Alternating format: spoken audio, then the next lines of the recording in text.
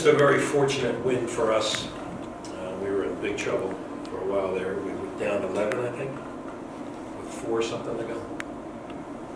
And Andres Marrero bailed us out with some great shots. And I thought our defense turned up a pretty good, our pressure at the end was pretty good, and got ourselves a couple of extra shots in the basket. So, very fortunate to win the game. Coach Dunphy, 4 minutes and 24 seconds left late in that second half. Your team's down 52-60. What are you telling them, at that point, after they've made some errors in the beginning? Yeah, just keep plugging away, and we fight till the end. I think that's there's a resiliency about the group. I'm hoping that's our signature. And just got lucky, really. But you're telling these guys to keep plugging away. You never know what can happen here. And we made a couple threes. Again, Andres Marrero helped saved us. We made some pretty good defensive plays as well. Love to see exactly how that whole last minute or so unfolded on film, and we'll watch that as we go back into the office tonight. So, but just a very fortunate win for us. Coach, we've also talked stats in this press room. We talked about steals, we talked about rebounds, we talked about turnovers, turnover percentage.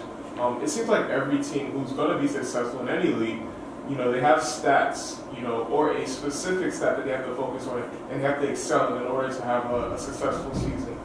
For your team specifically, basketball's in full swing, season's in full swing.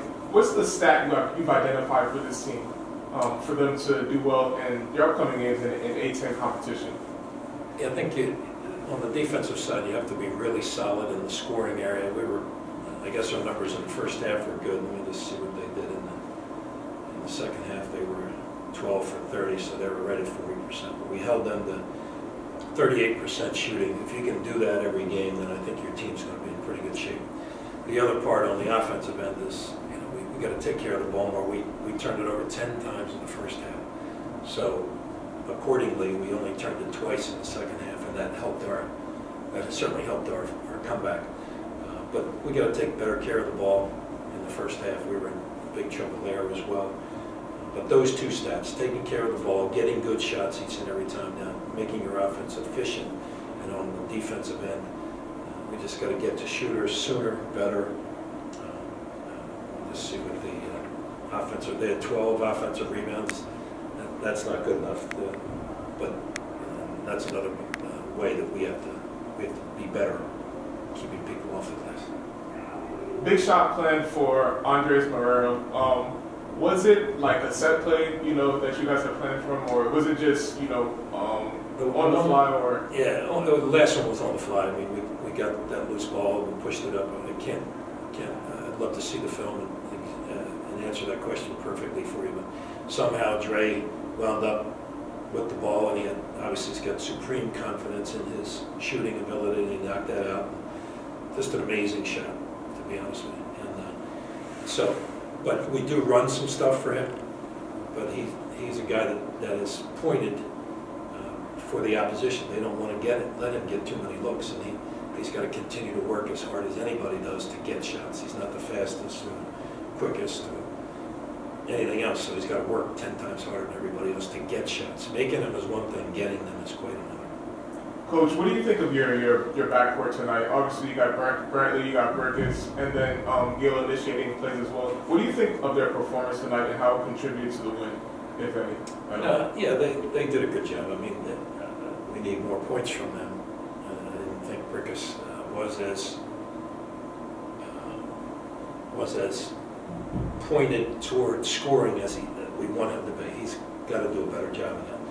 He oftentimes will just defer because he's not a guy that has to score in his mind for us to win. He wants to do all the other things, but we need him to score. We need Brantley to score as well. So it wasn't their best game. I don't know that it was our best game. I would give a lot of that credit to Loyola. They came in here and wanted to win the game. I thought they did just about everything they could to win it. I would say that I was worried because we're coming off just 2 emotional games that we had played. So you're worried about that. I'm worried about Saturday. They came in last year, Lafayette came in here and kicked our butt. And we got to be ready to go on Saturday. Coach, last question for me.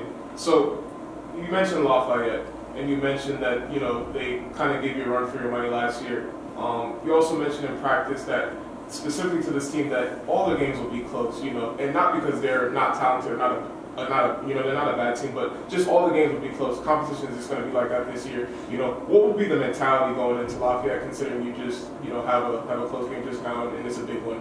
Yeah, the mentality is the same. They came in here last year and we were not ready to go, and I'll own that. And we need to be prepared to play Lafayette. They know what they're doing. They know how to play us, and they run really good offense. So we'll have our hands full on Saturday. We just need to be ready. Thanks, Coach. Thank you.